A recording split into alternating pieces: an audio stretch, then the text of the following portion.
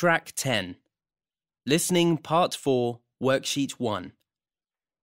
You will hear an interview with a travel writer called Anna Bryant, who is talking about what to do when visiting other countries.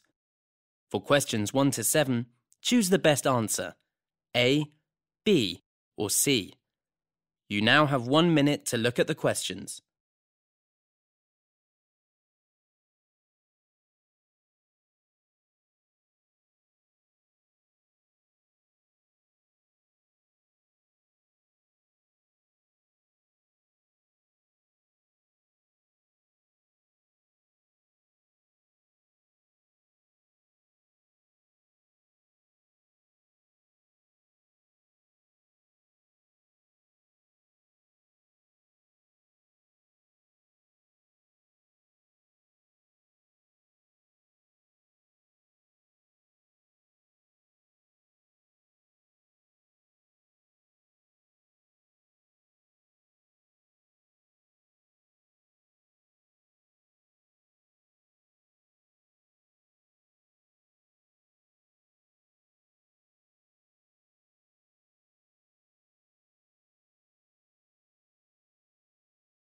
Good morning, Anna, and thank you for joining us on the travel programme. You're here to talk about travelling to other countries and how to deal with cultural differences. How can you find out about a country's culture before you travel? Well, it's often tempting to turn to guidebooks, though many focus on things to do rather than how to behave. If you're lucky enough to know someone from the country you're visiting, I rarely have been, you've got the perfect consultant. My preference is to eat in a restaurant where the staff are from the place you're planning to visit. You can observe things like greetings and table manners. That isn't always possible either, but it's worth a try. How can you get over the language barrier?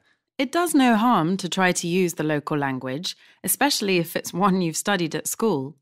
Even if you only remember a bit, it helps, though maybe not much. Often, you might not know any of the language, and you'll have to rely on hand gestures or even drawing. I've been in situations where nobody understood a word anyone else was saying. Surprisingly, the messages got across, and now that's the least of my concerns when travelling, though I try to pick up as much language as I can. One thing people worry about is how to behave when visiting someone in their home. Some people are concerned that telling their host they're nervous is rude. Personally, I see little wrong with explaining why that's the case. It provides the host with the opportunity to make you feel at home. Otherwise, you could be trying to do what they're doing and get confused. Copying them means you could end up behaving like the host instead of the guest. Talking to other people before you go might help, but every family has its own particular traditions, so it may not. Have you ever made a cultural mistake yourself? Oh, yes. Though, thankfully, I was fortunate enough to have an understanding host who put me at ease, and because of that, I'm able to laugh about it now. I don't know why I made the mistake. I took an unlucky number of flowers as a gift. Looking back, it wasn't so serious, really. I just misunderstood what someone had told me before I went. I'd never make the same mistake again, though.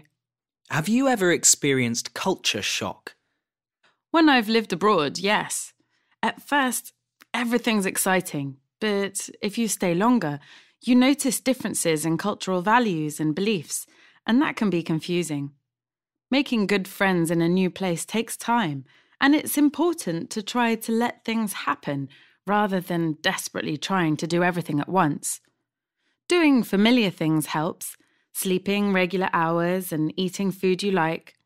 It really worked in helping me get used to my new environment. What's the most interesting tradition you've experienced?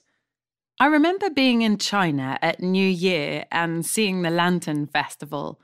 There was this amazing parade of handmade lanterns. Seeing it taught me that no matter how much you think you know about something in advance, it can still take you by surprise. I was desperate to join in, but didn't have my own lantern. It was still enormous fun to watch. The images of it are stuck in my memory. I needn't worry about forgetting anything, despite not taking any photos. Finally, Anna, you're writing a book about culture. That's right. I'm still at the beginning of the process, even though I've been working on it for a while. People who know me keep asking, "Isn't it finished yet?" But you've got to do the preparation. I'm still undecided about whether people will want to read about my own travels or whether I should just focus on describing customs from around the world. I won't show anyone what I've written till it's finished. I'm hopeful that people will enjoy it. Now listen again. Good morning, Anna, and thank you for joining us on the travel program. You're here to talk about travelling to other countries and how to deal with cultural differences. How can you find out about a country's culture before you travel? Well, it's often tempting to turn to guidebooks, though many focus on things to do rather than how to behave. If you're lucky enough to know someone from the country you're visiting, I rarely have been, you've got the perfect consultant. My preference is to eat in a restaurant where the staff are from the place you're planning to visit. You can observe things like greetings and table manners. That isn't always possible either, but it's worth a try. How can you get over the language barrier? It does no harm to try to use the local language, especially if it's one you've studied at school. Even if you only remember a bit, it helps, though maybe not much. Often, you might not know any of the language, and you'll have to rely on hand gestures or even drawing.